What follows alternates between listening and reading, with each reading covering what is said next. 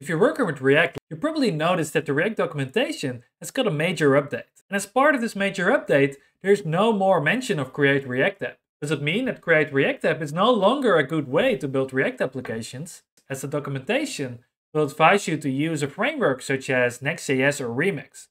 But what if you don't want to build using a framework, but want to use a lighter weight library instead? If that's you, you can use a library called Vite. And in this video, I'll be showing you how to use Vite to build a front-end React application.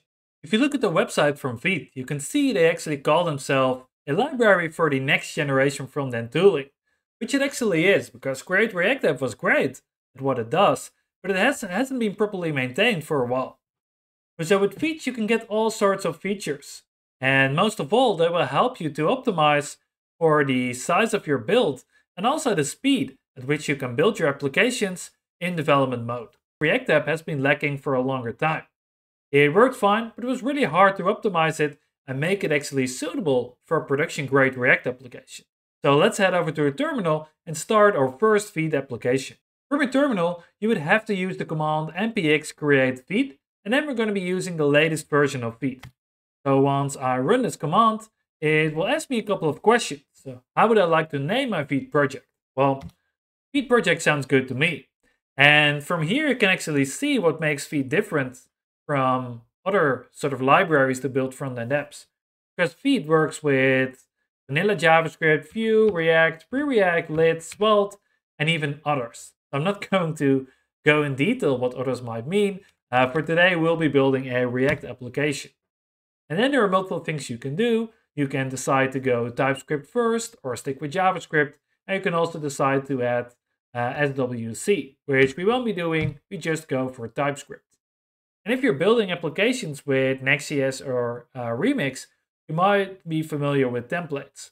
Vite also has templates. If you'd like to build a project using a template, you can find all sorts of templates on their website. For today, we just get started with a bare bones Vite project that is supporting TypeScript by default. So I'm going to be going inside my newly created directory called Vite project. And from there, we'll be opening a new screen in VS Code. After using npm to create a new Vite project, we can go to VS Code, and in there we can find a directory of files. As you can see, it looks pretty familiar to what we had in Create React App. There's a public directory, there is a source directory that contains some components, and then there is all the configuration, such as your package.json and our tsconfig.json, as we're building with TypeScript. So first, before I start, I need to run npm install. And as you can see, this runs pretty fast, as it looks like I already run it one time before. But it's okay if you're running npm install for the first time, it might take a bit longer. So all the configuration for Vite can actually be found in the file vite.config.ts.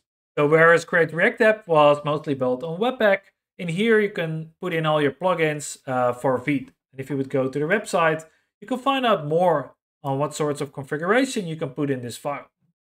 To run our application, we need to use the command npm run dev. So this will start a locally running development server of our boilerplate application. And I can just open this in a browser, and then I should be able to see my very first Vite application. If you look at what's happening here, it's again pretty familiar to what we had with Create React App.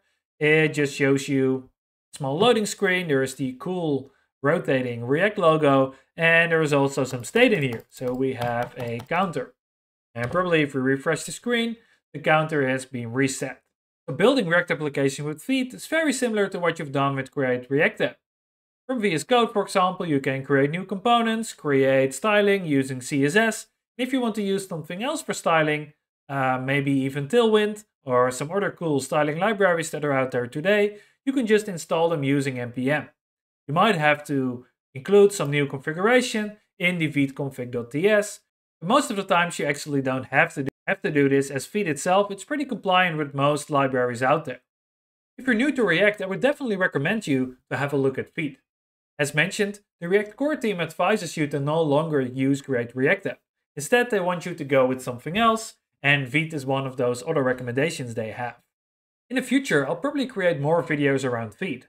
So use the comments to let me know what you'd like to know about Vite, and I will address it in the next video. And as always, If you enjoyed this video, press the like button and subscribe to my YouTube channel.